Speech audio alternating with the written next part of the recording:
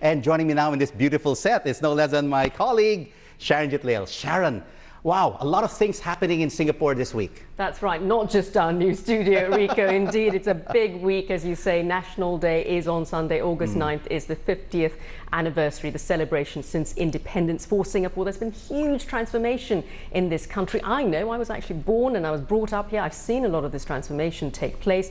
And of course, nowhere more so than the skyline, which has seen dramatic change. It's a little bit rainy today, but still, it is incredible, that skyline. Skyline is still quite clear despite the rain. That's right. Well, a Singapore-based sustainable designer, Jason Pomeroy, takes us on a tour of the city and talks about how the skyline has evolved. Oh, Sharon, it is, of course, a very momentous week for Singapore. August 9, national holiday. And of course, oh, why am I carrying these two oranges, Sharon? They're quite significant.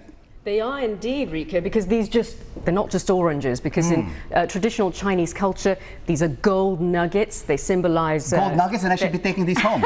Well, they're considered lucky, they're considered auspicious for new occasions and new establishments like our fabulous new studio. Absolutely, and we would like to welcome all our viewers around the world to this spanking, brand new facility here in Singapore. And of course, we will welcome right now our roaring guests into the studio, Sharon, and they'll be taking away these oranges from me, so I'm sorry, we can't eat them.